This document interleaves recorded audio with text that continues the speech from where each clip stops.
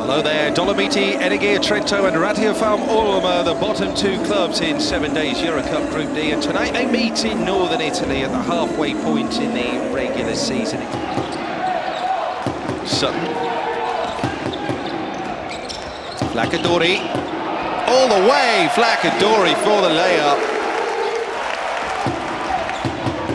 Can't be tired, and surely, finally the finish from Yannick Franke. So the last 60 seconds of the first quarter, that's two back for Ratiopharm Ulm, and they needed that. So back come Ratiopharm Ulm with Toure Murray. Toure Murray still going, reverse layup, that time he gets it. It's retrieval from Sillins, good rebound, step back from Flacadori. He's on fire tonight. Great turn by Gutierrez. Wide open was Gomez. They've moved it around the houses, and another triple, that time for Sillins.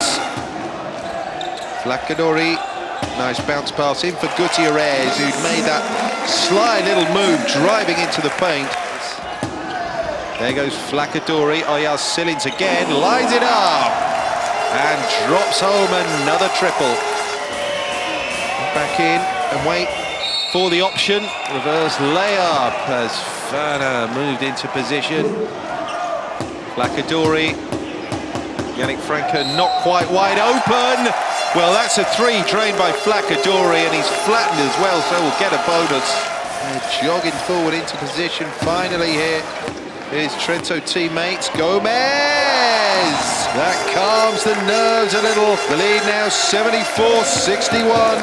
Dolomiti Energia Trento have beaten Ratiopharm Ulm here in 7 days EuroCup Group D. It is finished, Dolomiti 77, Ratiopharm Ulm 66.